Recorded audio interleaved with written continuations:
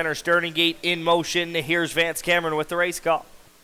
Heart and Soul, Brandon's Glory, Silver Hill Storm, Bo's Cowboy, Jackson K down, Mr. Pibb, Wish It Was a Gigolo, top of the stretch.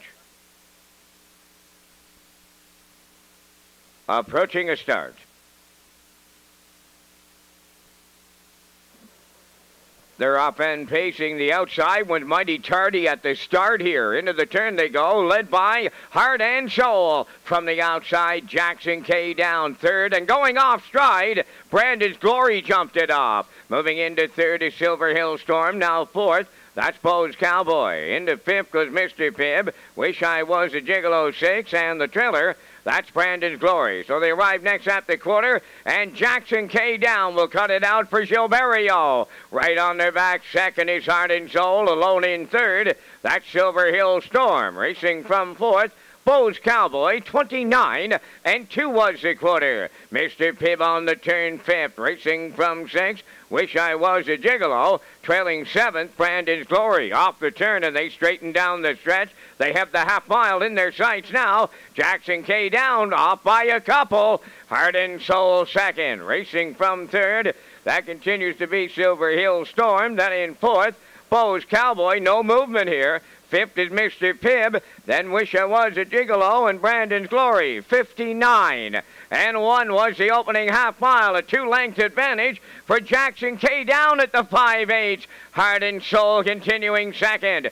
Third belongs to Silver Hill Storm. Still no one right lining here. Fourth is Bo's Cowboy, Mr. Pibb fifth, racing from sixth. Wish I Was a Gigolo. Brandon's Glory is the trailer as they go by the three-quarter pole, led by Jackson K down in 1:28 and 3. Here comes Heart and Soul now to the outside second. Moving up third is Bo's Cowboy. Back to fourth is Silver Hill Storm, and they're homeward bound. Heart and Soul on the outside. Jackson K down at the rail. Bo's Cowboy third. Heart and Soul getting up for Claire McDonald.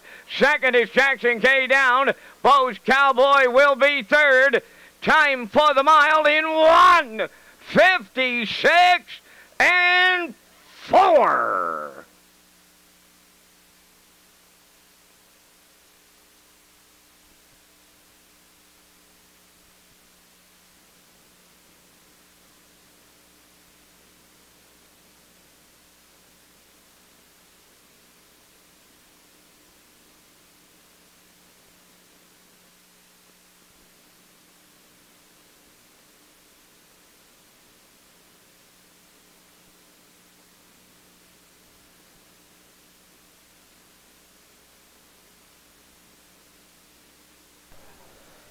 Well, Jackson K down and Barrio, they go to front. They cut out all the numbers, but check out the motor on Heart and Soul. The Maritime Breeders' final winner kicks off the helmet, and he kicks clear here for Claire McDonald. Throws a nice one on the end of it. Heart and Soul returns to winning form at Old Home Week.